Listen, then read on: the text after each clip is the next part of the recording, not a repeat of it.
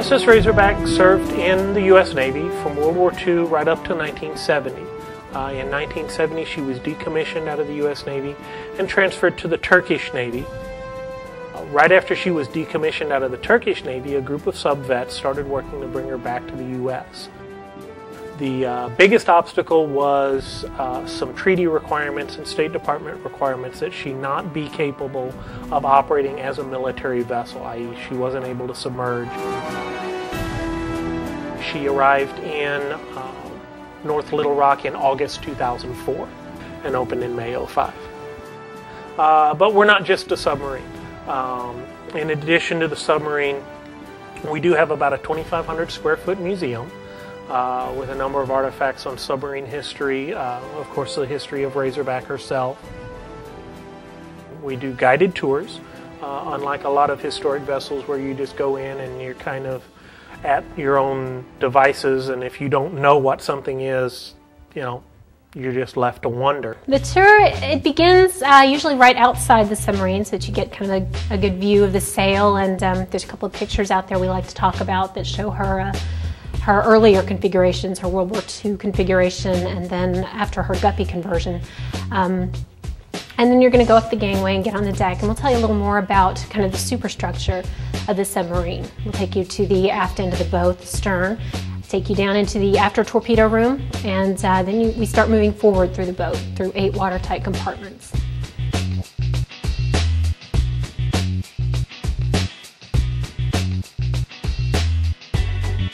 When you get in there, you're just surrounded by valves and switches and lights and levers, and you really finally get a feel for how complex this piece of machinery is, and a real appreciation for the people who had to learn how to work it. There is only 7/8 of an inch thick wall between you and feet and feet and feet of seawater, and it's really an eye-opening experience. Razorback's one of only 2 submarines in the world that have not been modified in any way.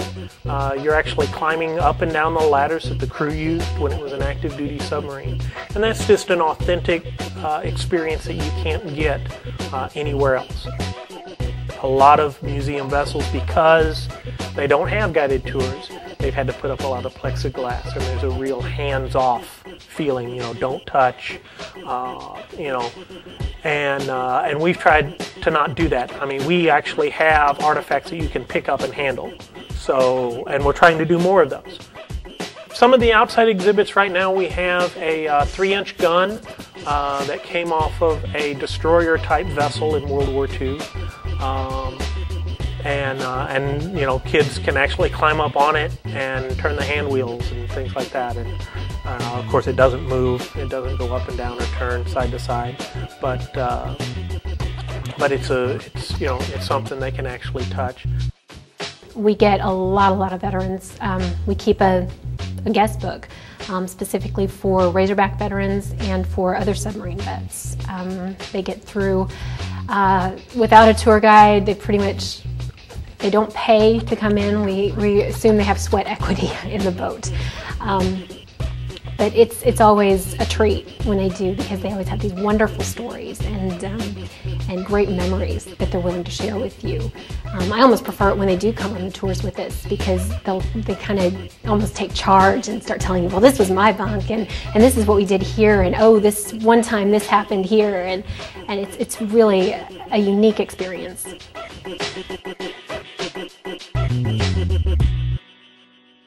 I was a missile technician on a Polaris Poseidon submarine. Polaris at first, and then we went through the yards and converted to Poseidon. And I spent 8 patrols and a yard period on James K. Polk, SSBN 645, Blue Crew. Spent 11 months on a submarine like the Razorback, a little bit more modernized than the Razorback.